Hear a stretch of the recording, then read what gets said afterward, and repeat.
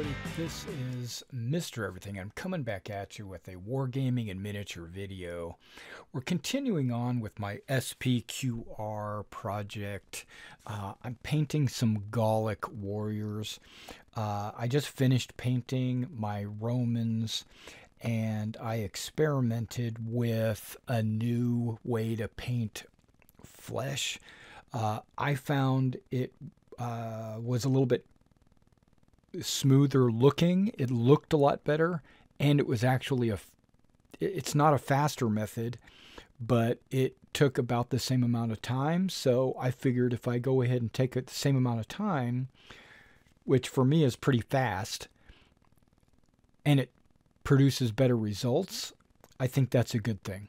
So what we're going to do is we're going to paint this Gallic warrior. Now, I picked him because he's got a bare chest and exposed arms. He's wearing pants, of course, but you're going to be able to see the muscle definition and the shadows and stuff like that on the flesh. Okay. Let's talk about what we're going to be doing. In the past, what I had done is I would use a light flesh, like a very light tone, and then I would apply a dark wash on top of it. It would cause the model to be 100% dark, and then what I would do is I would paint like a flesh tone on top of that, or I would dry brush a flesh tone on top of that to kind of give it, bring out the details of the model. And what that looked like was brush strokes, chalky. It didn't look very it made the model look like he was painted and not, I don't know, it just didn't look very, I resist the use of the word realistic, but it did. And plus, remember, these models are not going to be up close and personal on the camera like this. They're going to be 3 feet away at arm's length on the table. So you want them to look good from a distance, right? And be able to withstand someone picking up your heroes and saying, hey, does this guy look good? Okay, so this is what we're going to do. We're going to combine that first step. Remember the light flesh and the wash? We're going to combine that into one quick step.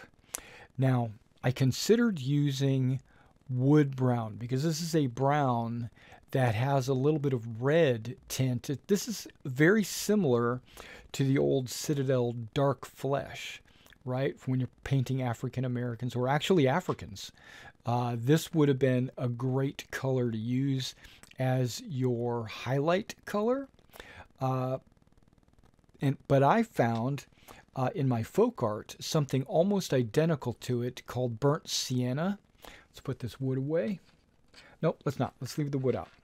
The burnt sienna, if you can see on camera, is very slightly lighter, right? It's a little bit lighter. Not much, but just enough that I decided I was going to use the burnt sienna. Now, because I'm only painting one model, I'm only going to be painting this one model. I don't need to put a ton of paint in there. You wouldn't need to anyway, but we're going to paint all the flesh burnt sienna. And this is for a Caucasian.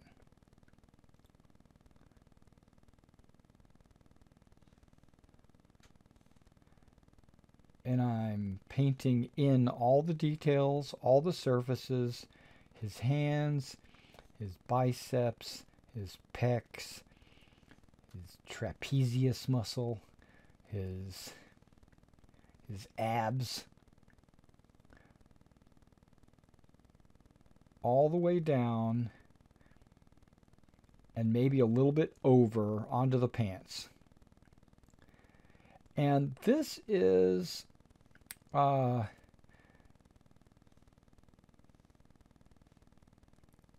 this can be used on, actually you can even cut this step even one step further, or let me rephrase that. You could cut this technique to just one step further and paint the brown and then just dry brush the lighter flesh tone, whatever flesh tone you wanted to be your primary flesh tone, and go with just that. But that's not what I prefer. The like I said, dry brushing leaves streaks, makes it look powdery, and I didn't want that.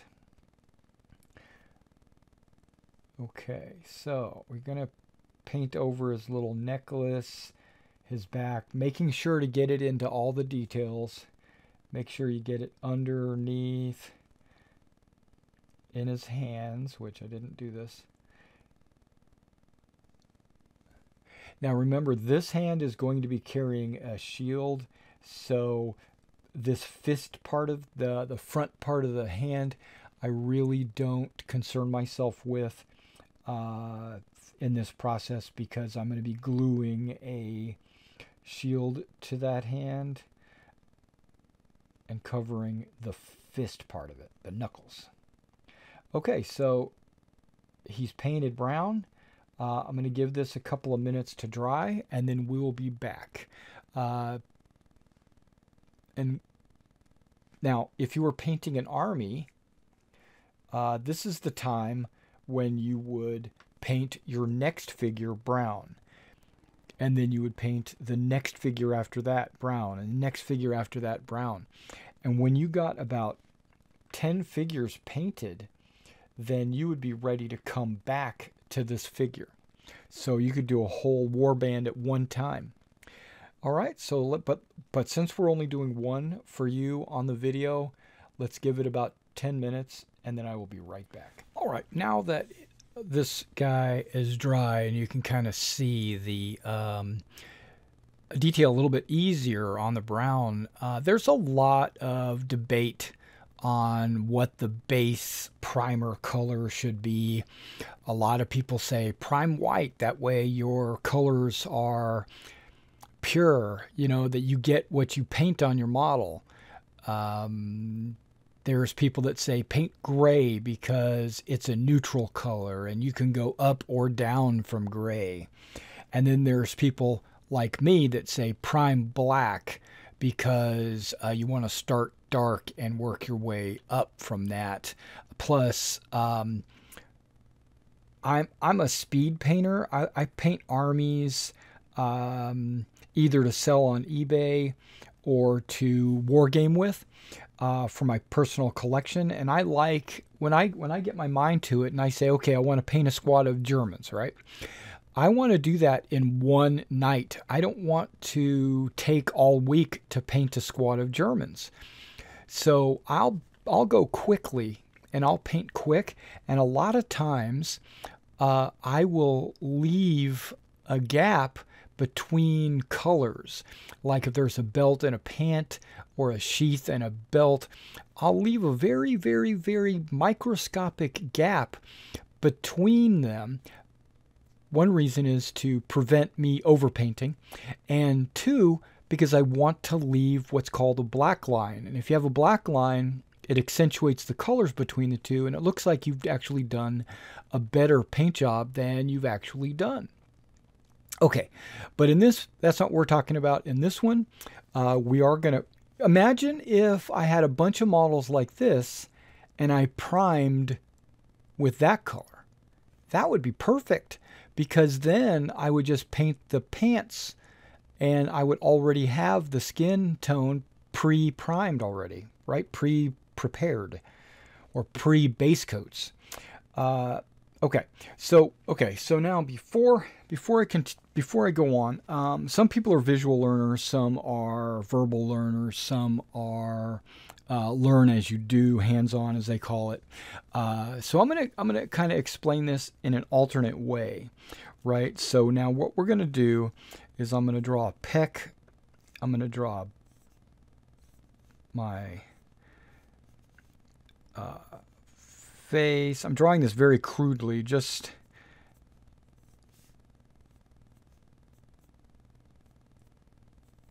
yeah, it's a skeleton, right? Yeah.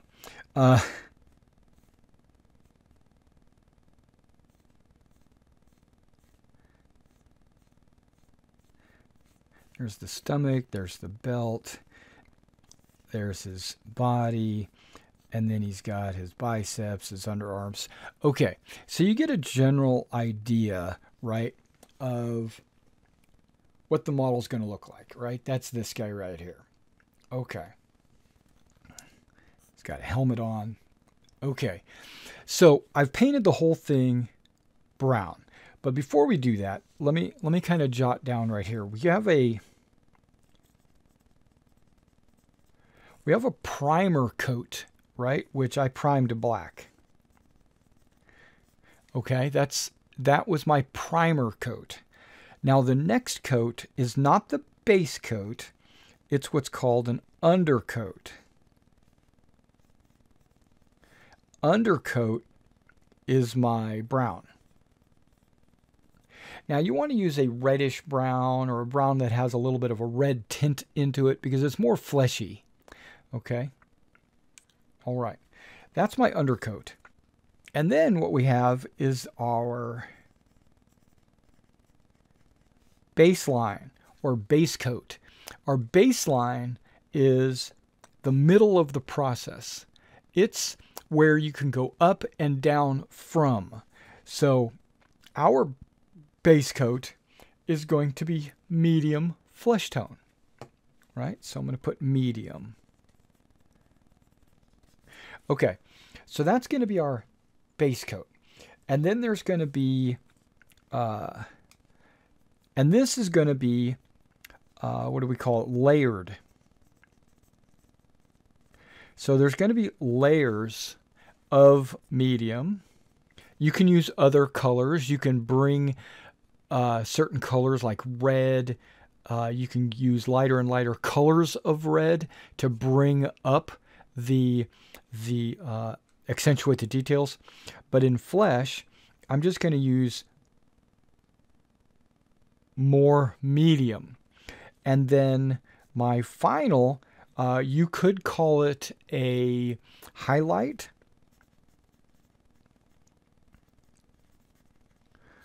Or a like a top coat almost, but this is going to be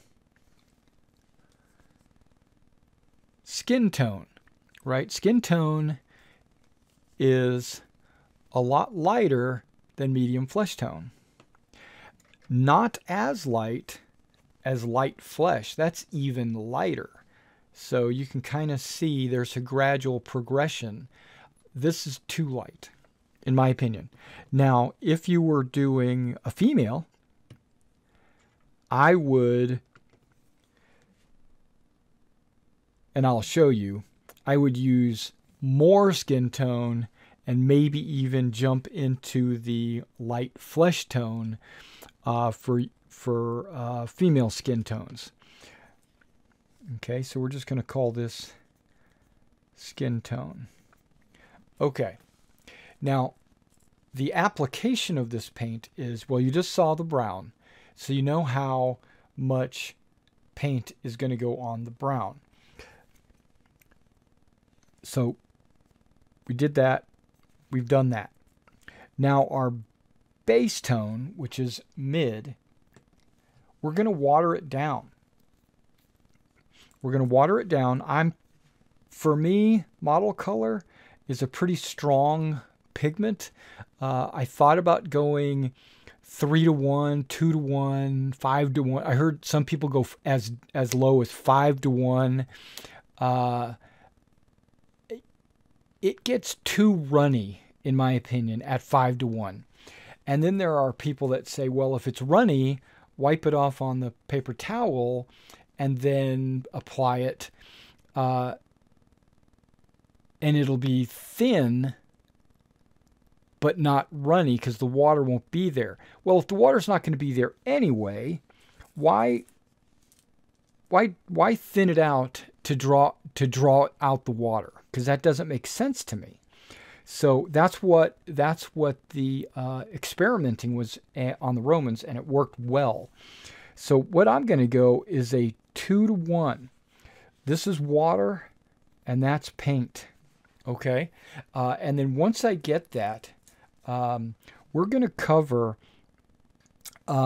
I'm going to paint specifically in areas with this water and this paint, right? Okay. So like those areas and this area and this area. And then what I'll do is I'll paint this area, right? I'm going to, okay, and what's going to happen is, okay, in the cheeks, the forehead, the nose, and the lower mouth.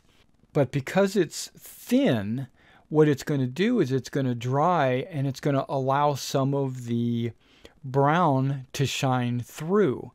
And then I'm going to continue doing this, making those gaps smaller and smaller. So like my next coat will be there, and then the next coat will be there, you know, kind of like that. And then I'm going to gradually reduce the amount of the circle, right? They're not nipples, okay? And what that'll do is it will gradually get lighter and lighter and lighter until you get the raised areas are super light, right? Okay, perfect. And then we'll go back and highlight. So let's go ahead and start with our base layer. I'm going to take medium flesh. I'm going to put one drop down at the bottom of my palette, and then I'm going to add water. And I'm looking at the size of that bubble, and I'm going to try to make 2 bubbles about that same size.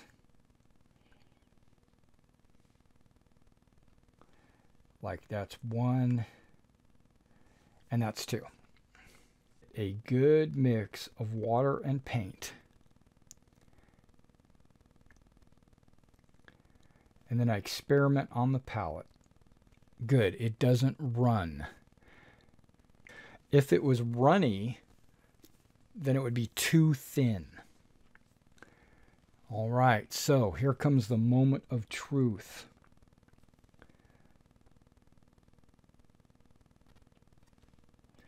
See how thin that is?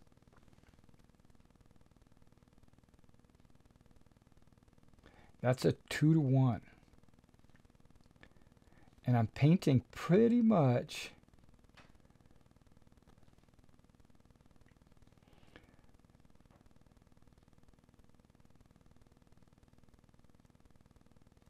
along the muscles.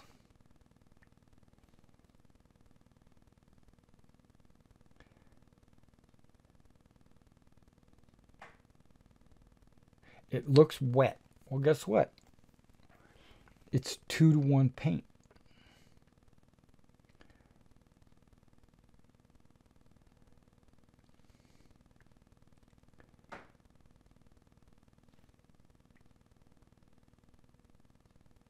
Now, in this case, I do want some of that to go down into the cracks,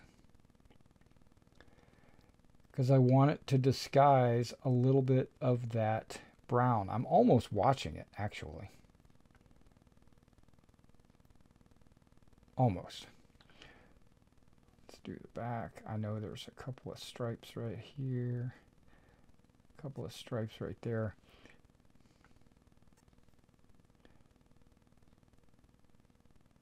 You notice how on these arms it looks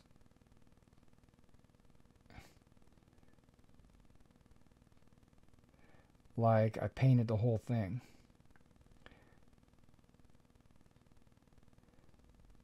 Okay. But I'm just spreading it out. Okay. Now this isn't going to dry like this. This is because it's wet. It's mostly water. You can see the body of the model starting to shine through. Oh yeah, don't forget the face.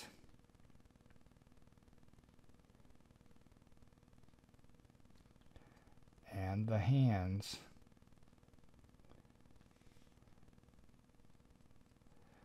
Okay, so now I take my brush and I clean almost everything off of it.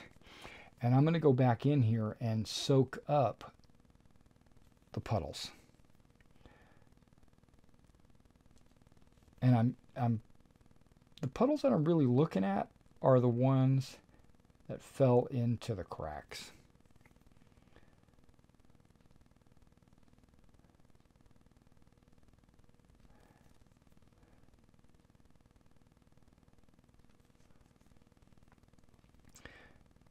I want them in the cracks, but I don't want them puddling up in the cracks.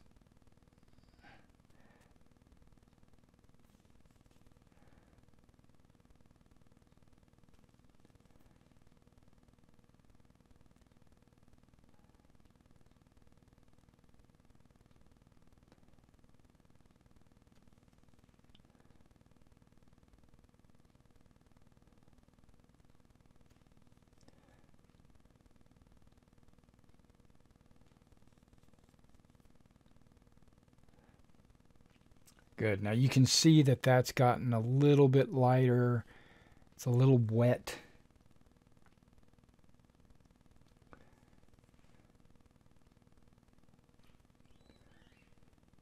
Okay.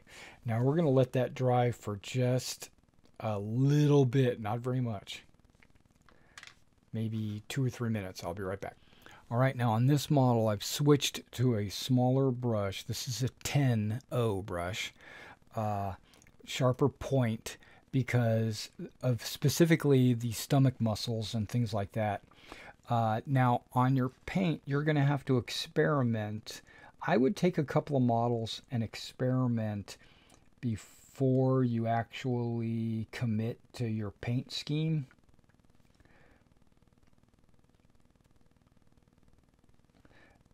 That way you will know what kind of consistency your paint needs to be.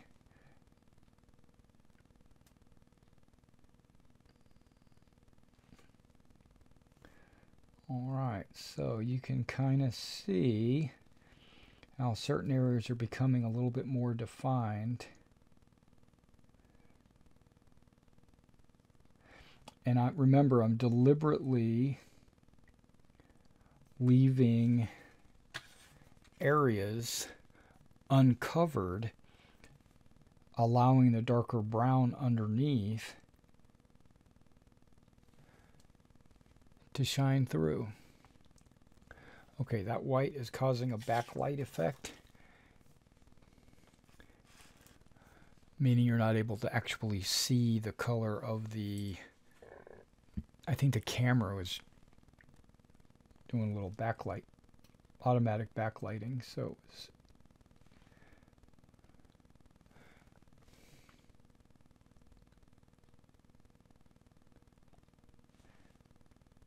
And I'm not doing adjacent places one after another. I'll do that one and then I'll do that one. Then I'll come back over here. Maybe the back of the hand. Maybe the trapezius.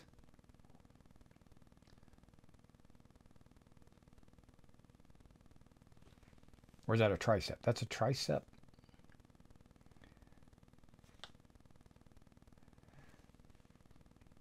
Lats.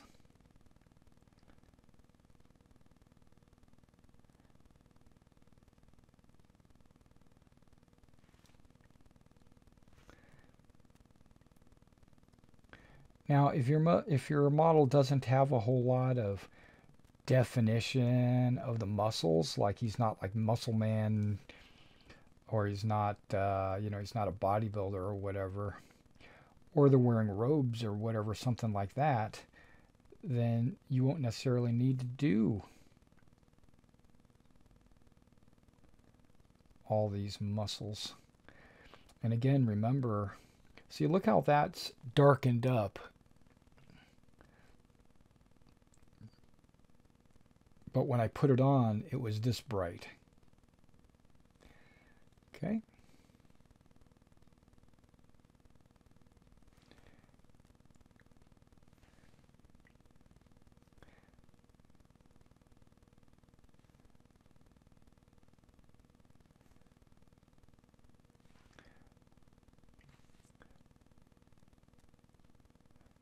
Got to do the love handles.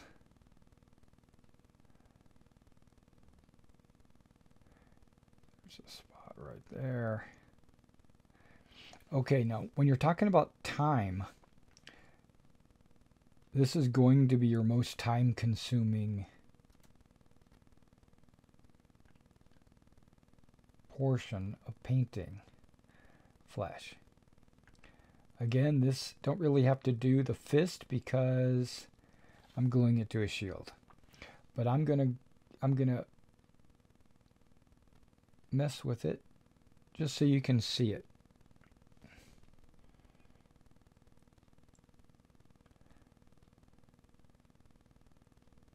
And you can see this is like the third coat.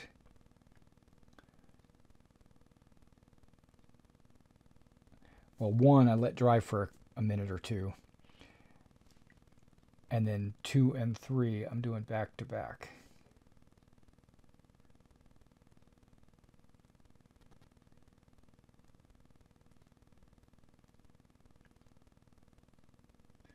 Don't panic too much if you paint too much, because like I said, it's going to darken up. Now the face,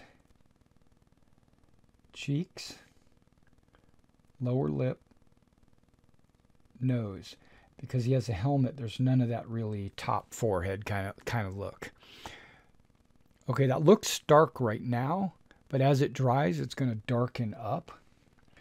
And you don't want to leave lines like this on your muscles. You're going to want to fix that.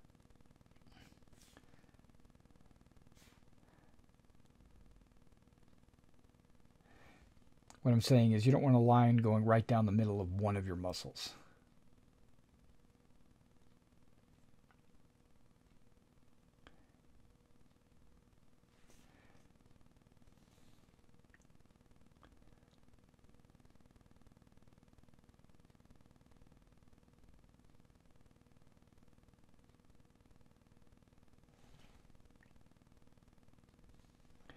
And you notice I'm non-stop painting. I'm not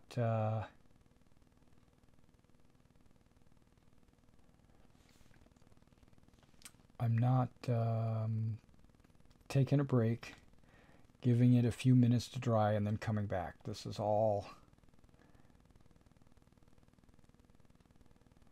painting together.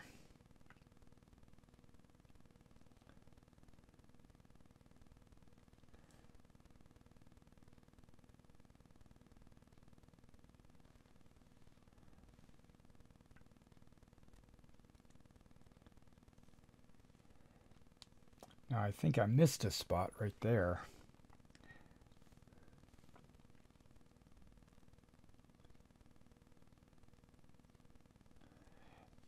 Now a note about skin tone. Not every person has the same skin tone. I mean, like these guys are Gaul, right? So they're French. Not every French warrior has exactly the same skin tone. So if you do one a little bit darker than the next, it's okay.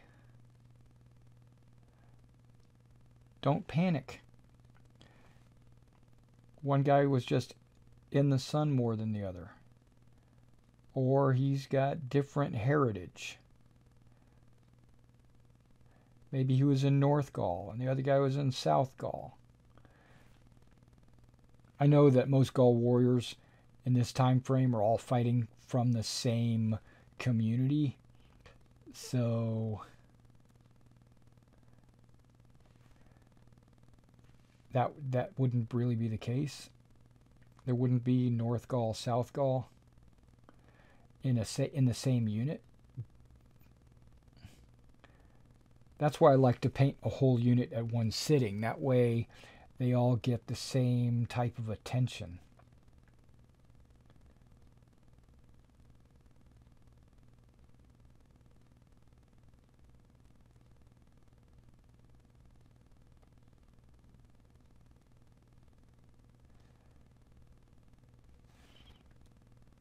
All right, now we're back to the face again.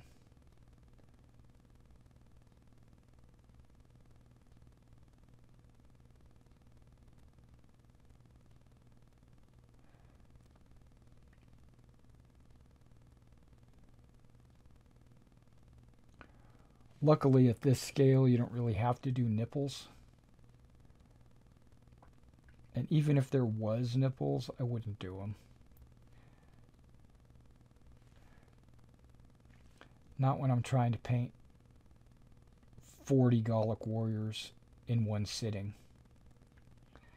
My warbands, I got 2 warbands that I'm painting right now, and they're both 20 men.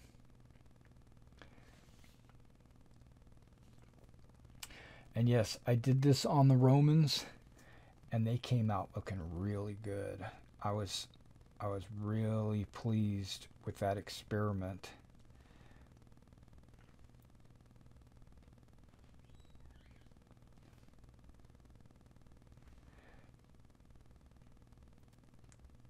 So I think this might be the 4th layer.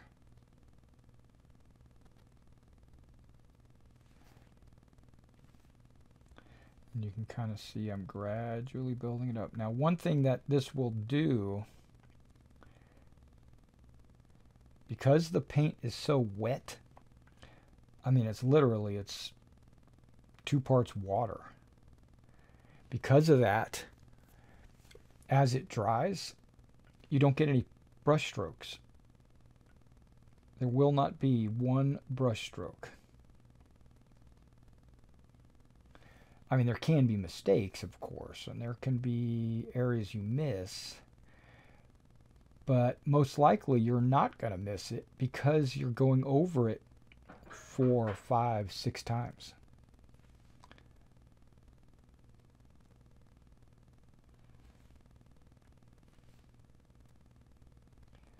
I think I'm getting really close to the tone that I'm looking for. I won't really know until it dries.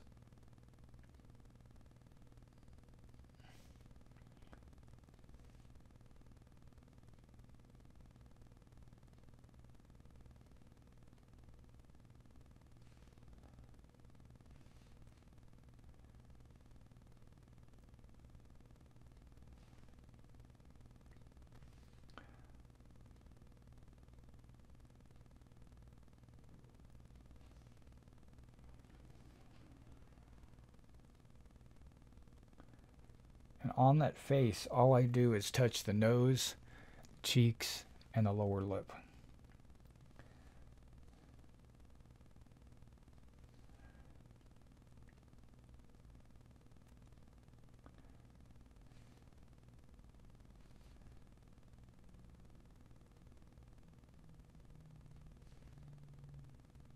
And remember, with each one of these layers,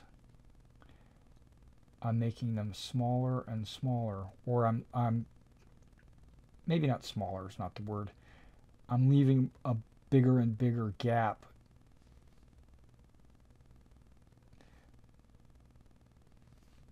to the inside. Now look at that stomach, how pronounced that is.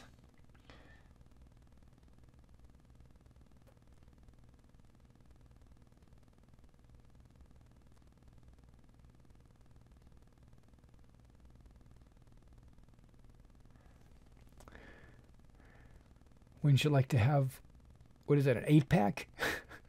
It's not even a 6-pack. Okay.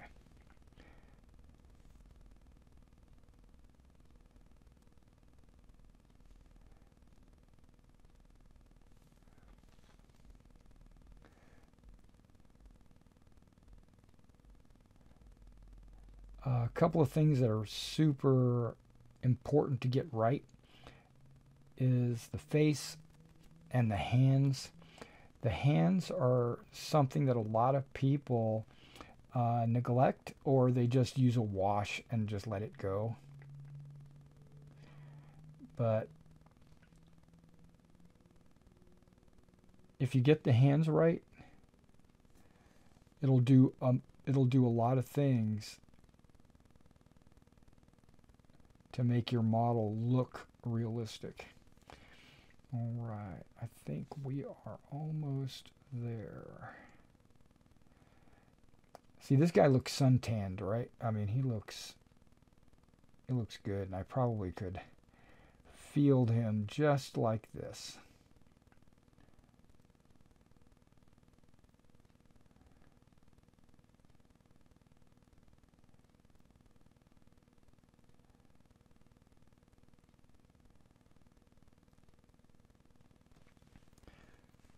All right, so we're going to leave this guy to dry before I move on to the next flavor. Okay, so we're going to let that set for a minute. Let it dry, let it darken up, and then we'll be right back. All right, so now the next step is, this is a little tricky. We're going to do skin tone, but we're not going to go straight skin tone. See the flesh tone that I've already got? That quantity was kind of planned because what I'm going to do is I'm going to try to drop in one drop. This dropper is a little large, so I'm going to try to make it a small drop like that. And now because it's got 2 paint, 2 water, that's 1-to-1. I don't like that, so we're going to add just a little bit more water. Okay, going to go brown for a second, but the more you stir and the more you mix, that skin tone is going to blend in with the paint and it's going to lighten it up. Don't use white. White is too stark of a difference. Try not to mix blacks and whites with your paints unless you're really going for a huge difference. If you just want a subtle difference, then just use a subtle difference.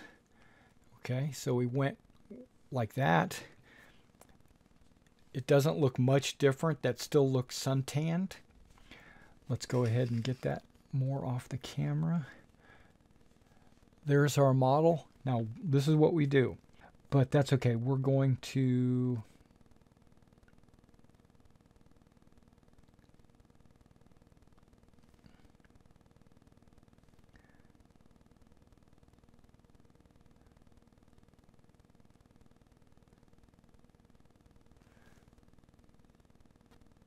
see the difference. You can barely see the difference there. That's good. You don't want it to be a huge major jump.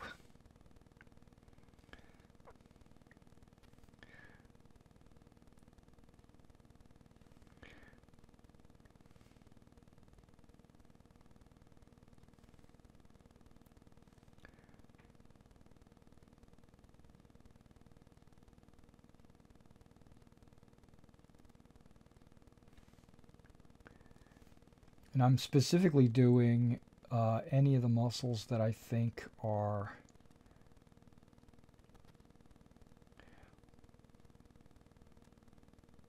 well defined.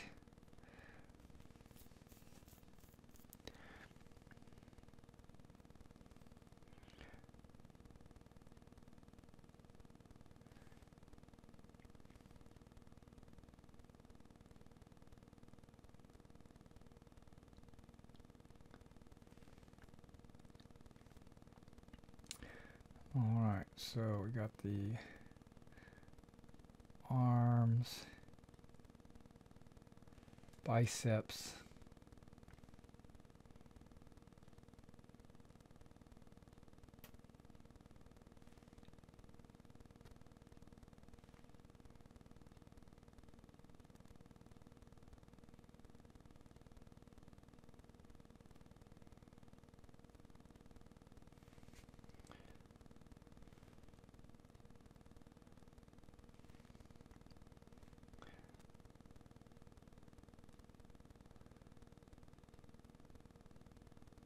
and again, remember, because there's so much water in this paint, there should not be any brush strokes.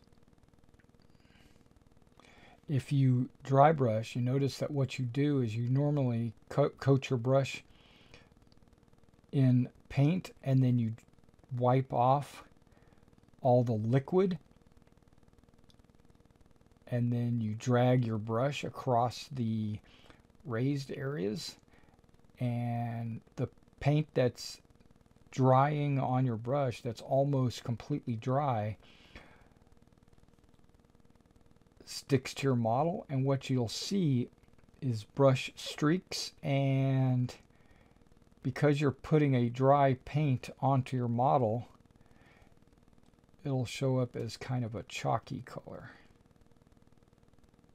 Texture, not color. Okay. This guy's starting to look really good. All right, now the fingers, you want to make sure you get the lighter tone on the fingers as well.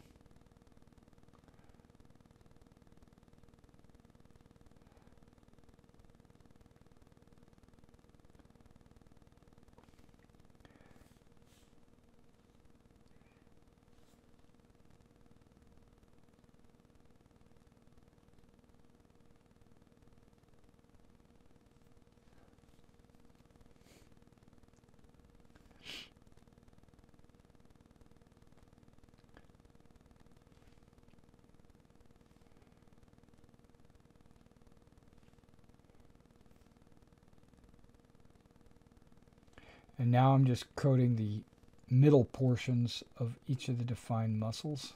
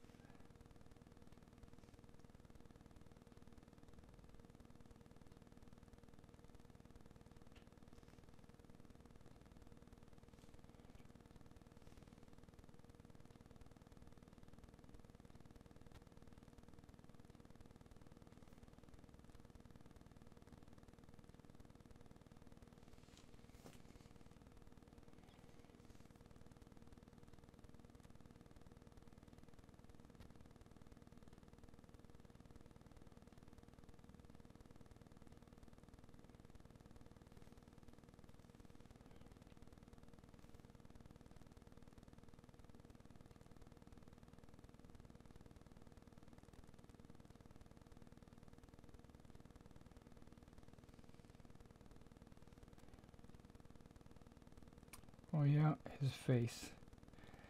I always forget to do the face.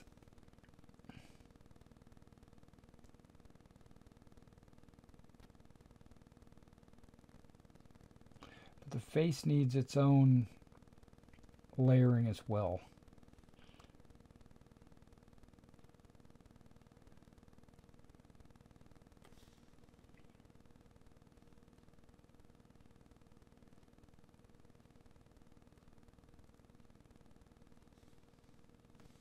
All right, and that was pretty much it. Now I'm going to let this guy dry for a minute, and then we'll come back and kind of take a look at what it looks like after he's dried.